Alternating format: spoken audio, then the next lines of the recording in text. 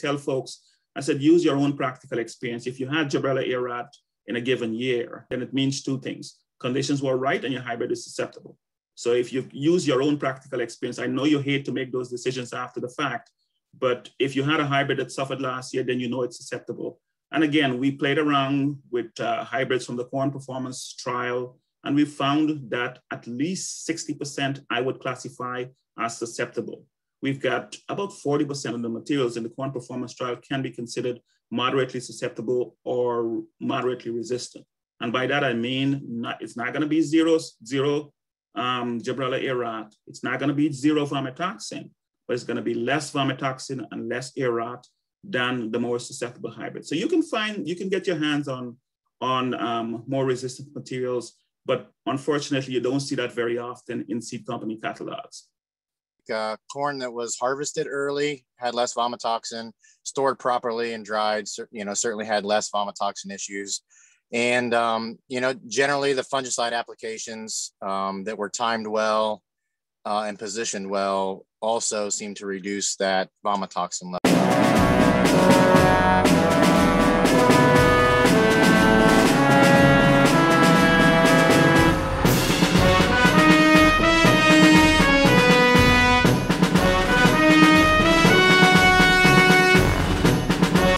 About the operation here is we are spread out. We've got everything from 99, sometimes 95-day corn, which should be tasseling. In that case, should be tasseling, around July 1, depending on the plant date.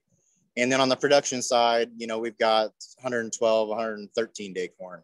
So there is a wide window there, which helps with applications when we want to control that. And it does depend on planting date. So those late April planting dates all the way through mid-May, you really can spread it out.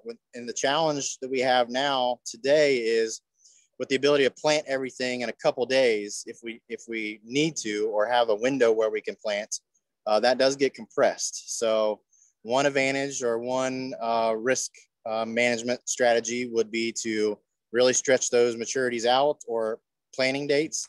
And that does seem to help. I haven't seen it be as consistent as just good timely harvesting, right?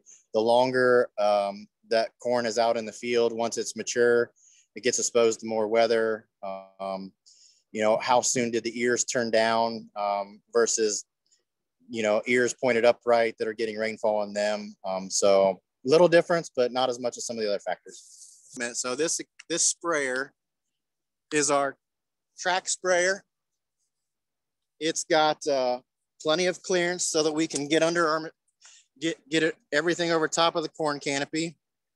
We, we'll do some fungicide applications. We like the control that we have with that, so that we can wait as long as we can and get that ideal growth stage, and we don't have to necessarily rely on a helicopter or airplane. So with that, this machine now has with 15-inch nozzle spacing, we're able to do quite a bit of, 30-inch in-season application with it. You can see here, we've got a drop nozzle on the first one, and it actually is a 24-inch drop nozzle with a 16-inch on the bottom of it. The next one over is just going to be a 24. And then the next one again will be a 24 plus another 16 attached to it.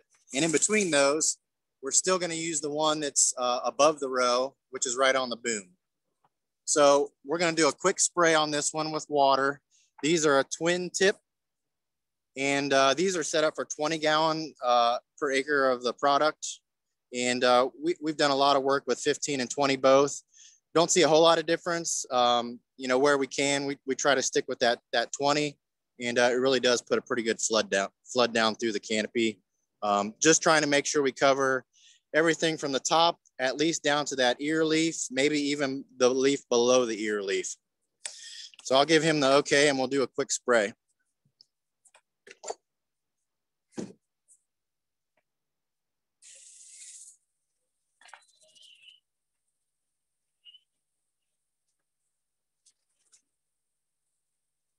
You can see a little bit of that.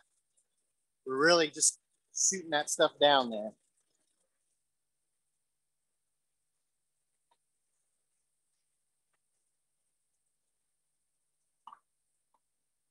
we'll step back, have him raise the boom, and then we'll get just a little bit of another perspective.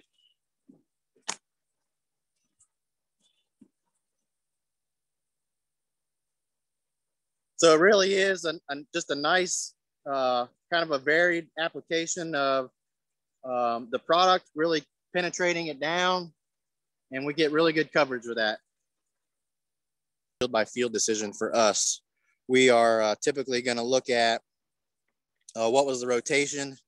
Was it corn on corn? Is it a field where we have, you know, the morning dew stays on the longest and it's the first field to get the dew in the evening? You know, is it bottom ground? Does it have a lot of wind and you know, there's a lot of airflow there? You know, what's the crop condition? And then there's an important scouting piece there for us. We'll have a drone flight that'll come out here and take pictures about once every acre. And we'll be able to do a little bit of prediction there to see if there is current disease pressure. What does that look like? We couple that with our boots on the ground, looking for things like gray leaf spot and northern, and you know, just try to put together a solid agronomic decision.